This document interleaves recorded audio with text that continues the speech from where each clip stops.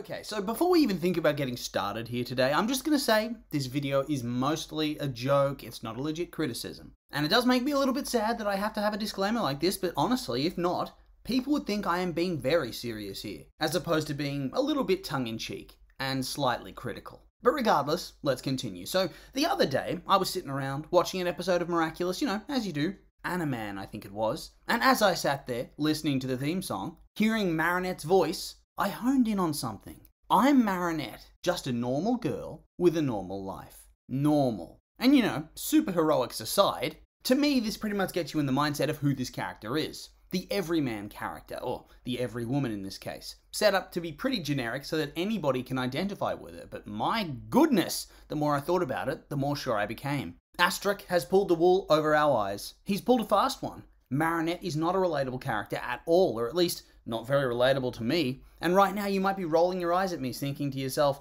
yeah, really? You don't find a teenage girl from France relatable, smarty pants? You're in your 20s, mate. Get a grip. And yeah, on the surface, I would agree with you right there. It would be difficult to relate to that. But that's not what I'm finding so silly about all of this. It's that somehow, Asterix has managed to convince us that Marinette is an every woman character. A generic nobody, declaring that Marinette is our normal girl with a normal life, who then moonlights as a superhero, when in fact, she's not normal. She's only a couple steps below a trust fund baby, and so are many of her friends. They're well connected, they're successful, and they're constantly rubbing elbows with the rich and famous and talented. Your standard pleb, she ain't. And whilst I don't mind that, I do think it's kind of funny that the show pretends that she's just this normal nobody. Pretends that her whole vibe is pretty much like Spider-Man, a genius, talented character who comes from a humble background. At least in the films that's the case. But in reality, she's more akin to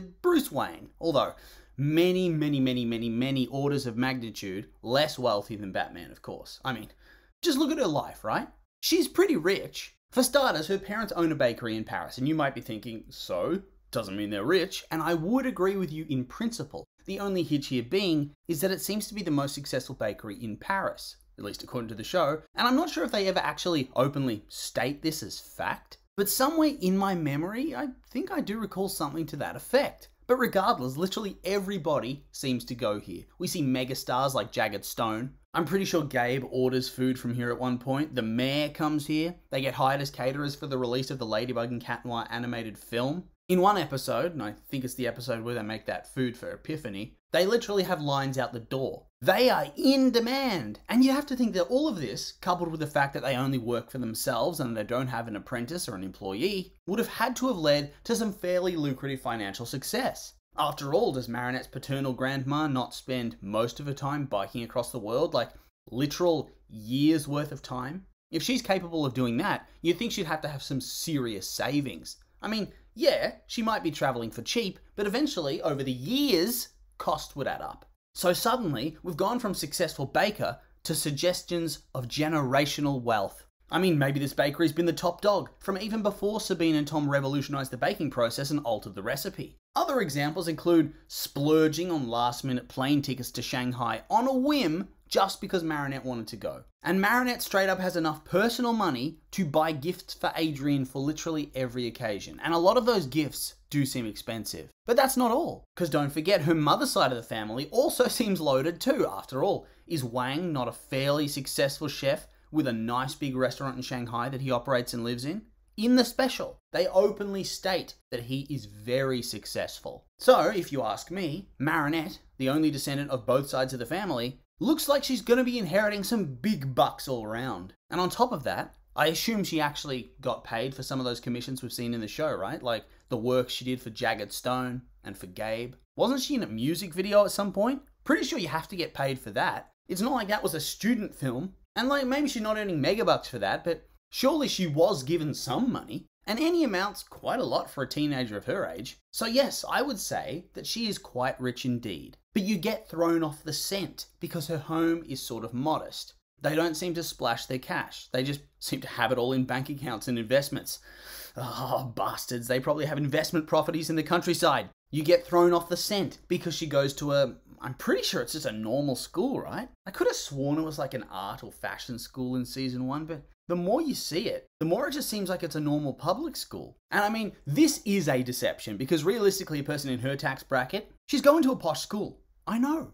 I went to a posh school. Not one with billionaires like Adrian and Chloe, but ones where the richest people were people like Marinette. And having been to some of their houses, holy shit, they're actually quite rich. But like I said, they put her in a public school. They have characters like Chloe and Adrian who are mega rich, with Chloe actively looking down on her and telling her she's poor. And then you have her modest lifestyle, when in reality, she's far more privileged than the show wants you to believe. And then on top of that, remember this. Not only is she rich as all hell, but she also rubs elbows with the rich, the famous, the prominent, and the talented. I mean, we already know that she's worked for both Gabe and for Jagged Stone. And on top of that, she babysits the daughter of Paris's most prominent TV journalist. And that's just shit off the top of my head. I'm sure you could find more if you sift through every episode, but honestly, I couldn't be bothered doing that. And I'm very certain there's more of that kind of thing. But now, I just want to hone in on her peer group, as in people from her school that she personally knows. For starters, in her class, we have world-famous model Adrian Agreste, who is the son of, well, he's got to be billionaire Gabriel Agreste, a billionaire fashion designer and tech mogul. And they live in a huge mansion in Paris. And through Adrian, she also has contact with Felix, who's very much in a similar situation to Adrian and seems to be one of those mega rich high society types. Oh, and Marinette's on her way to dating Adrian, and you don't need your wand, wizard hat, and crystal ball to predict that they're our endgame pairing. And what do you know? Adrian is Gabe's only child, so her wealth will grow. Furthermore, her longtime nemesis is Chloe Bourgeois, the daughter of more millionaires, Audrey, who's a big-name fashion designer, and Andre, who's a hotel owner, and the mayor of Paris. So he's rich, he's powerful, he's well-connected. And yeah, his hotel seems to cater to the upper crust. They host Jagged Stone and Prince Ali. So they are clearly loaded. Next up, there's Marinette's best pal, Alia. Her mum works as the head chef at the aforementioned hotel. And honestly, I don't know how much chefs make, but being the top dog in a hotel like that, surely more than pays the bills, right? Surely they couldn't be underpaying to that degree, right?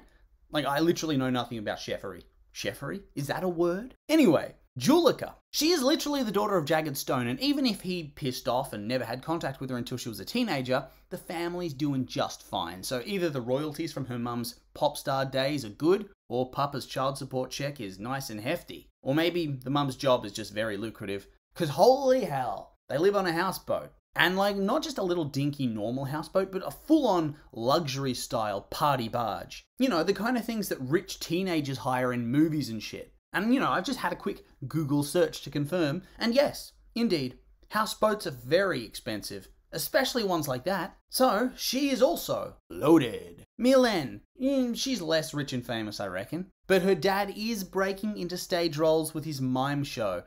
I don't know what the ceiling is for miming, but, you know, maybe he'll be famous one day. So, there's that. And Max, he might not have the same financial background, we don't really know. All we know is his mum is now an astronaut, so she has to be pretty damn smart. But I mean, she's clearly just an idiot child compared to Mr. I built a sentient robot in my bedroom Max. But yeah, she must still be smart, just not compared to him. And so yeah, Max is clearly going to be the next Elon Musk in this world. Sorry, but it's true. He invented Markov. The only feat in the show as impressive as inventing Markov, the sentient robot who is a super genius, is the woman who somehow brought dinosaurs back to life. Although, I'm pretty sure it is mentioned overtly that Markov majorly helped her with that. And so, of course, since Max made Markov, he also brought back the dinosaurs in part, so there you go. So, she's also school friends with a future billionaire. On top of that, she knows Alex, whose dad seems to be the big cheese at the Louvre, so don't know how much money that equates to, but it certainly feels prestigious. Like, that's some high society shit. Then we have Sabrina, whose dad is a cop, but like, I swear the dude's the chief of police. I know they never really say something like that, but he's calling in full-on SWAT teams and helicopters. Did he call in the army at one point, or was that the mayor? Either way, he has a lot of authority for your average officer. The dude is clearly not some average boy in blue. On top of that, we just have to scatter across to Miss Mendeleev's class. We have 2 TV weather presenters, and Zoe, who is also the daughter of mega rich Audrey, and another, rich guy. Who knows? But I assume her dad's also loaded. Oh, and there's also Kagami, one of her friends, and she's the daughter of a multi-millionaire, perhaps a billionaire. And Luca's in the same boat as Julika. Same boat. And I mean, shit, this school even had fake Thomas Astruc. And in this world, he's a very famous director. So clearly, this is a public school, inverted commas, but realistically, it's a school that is actually a who's who for the future upper crust of French society, with all of them just living out their superhero fantasies. And I don't really know why I made this video. I don't know why I'm ranting about this. All I know is that Marinette is not a normal girl, and she does not have a normal life. This kid ain't gonna be working at McDonald's to pay her bills during university. Piss off. She's not struggling and she never will be. And ever since I figured this out, every time I hear that stupid line in the intro, I won't lie, I get a little bit salty. Cause, no, Marinette, just no. Just cause she wasn't invited to the Diamond Ball or whatever that was, doesn't mean she ain't richer than almost everybody I personally know. And I kind of find it amusing, in a way, that they're trying to act like this sort of wealth, privilege, and prominence is a completely normal thing for a teenager to go through. And,